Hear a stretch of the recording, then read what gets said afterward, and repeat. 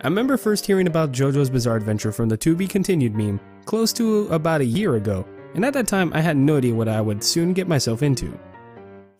I eventually got some knowledge over various memes that JoJo fans would come up with, without watching the anime, like the whole "is that a JoJo reference?" I began to get curious as to what JoJo was, and one day, the anime popped in my recommended for Hulu. Am I glad I got to check it out? JoJo's Bizarre Adventure is self-explanatory. Bizarre.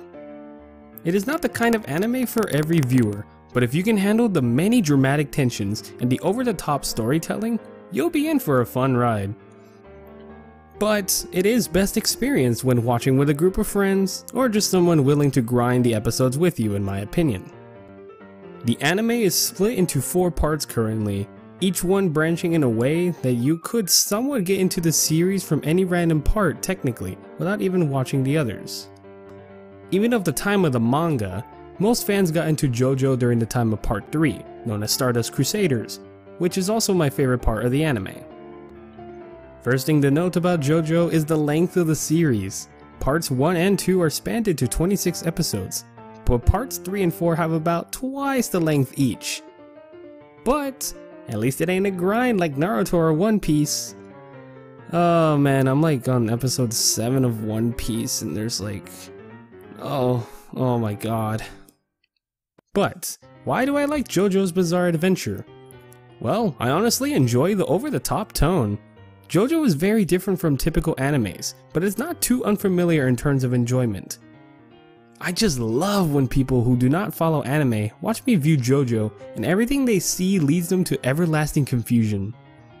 The animation is pretty consistent and the shading adds its own levels of depth. There's lots of movement and shifting angles, and the animation team does a great job of making sure you keep paying attention to the screen. You could keep watching various scenes and have something to laugh at in the background, or just notice some interesting details. For when a new character joins in the crew, or a villain needs to set the stage, the anime does a brilliant job of preparing the audience for a hype battle. Most of the time, as some enemies may end up being gags. Each villain has a goal in mind, and we see how even simple encounters speak volumes upon who they are. And let's not forget about setting. Each JoJo part brings a whole new world for us to explore, going from London, to New York, to Egypt, to name a few.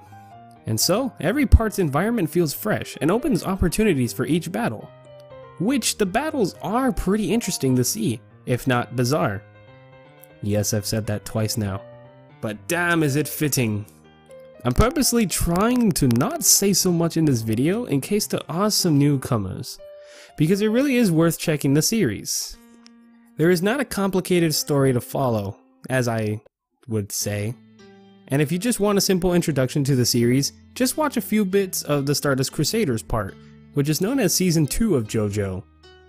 But if you believe you might be interested from the start, then go ahead and watch from the beginning of Season 1. The series moves from vampire assaults to energy manipulating techniques known as Homon, spiritual powers referred to as stands, and so much more. Trust me, you'll get in real quick if you enjoy the same style of anime I do. Investing into a story for the fun and entertainment, rather than the soap opera and the edginess. Yeah, I love comedies, and I'm sure I offended some people who are typing away at the moment, but it's the only comparison I can come up with. JoJo is colorful, both in presentation and in mood. There's no sense of dullness from what I viewed, which is up to about, I'd say episode 6 or 7 of part 4. And this especially applies if you watch the series with the right people. JoJo is so obscure when you view it the other way. And there are amazing plot summaries that make the anime much more noticeable. For better or for worse. I dare you to try to find comments or summaries about JoJo. They're a great laugh, though very true. And the laughs just go on once you discover more memes on JoJo. The JoJo fandom may have a certain image to some, but I don't care. I want the memes to stand. Yes, that's a JoJo reference. I can hear someone thinking it already. But yes, I love JoJo's Bizarre Adventure because it does not follow the same tropes that most animes of the bunch use. I do recommend it to those who think they'll find entertainment out of an Italian man using bubbles to harm ancient men with insane muscles who bursted out of ancient pillars in search of a ruby for their stone masks. Yes, that really happens. That's pretty much what I can say about JoJo in a nutshell. You just have to see for yourself.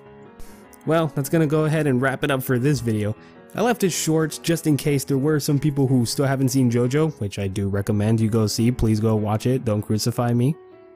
And not only that, but I wanted to make sure that I left some things open in case I wanted to come back to them in future videos if y'all did enjoy this anime discussion. I believe I might have some topics for My Hero Academia as well, or Boku no Hero Academia. I'm not a weeb, just stop. So just let me know down in the comments and leave a like if you did enjoy. Also, now that I'm done with high school and am fully graduating, I can now have a little bit more free time when it comes to recording and getting videos out for you guys, so do stick around. I'll do my best to entertain you. But until then, let's just see what I come up with, and I'll see y'all later. Take care.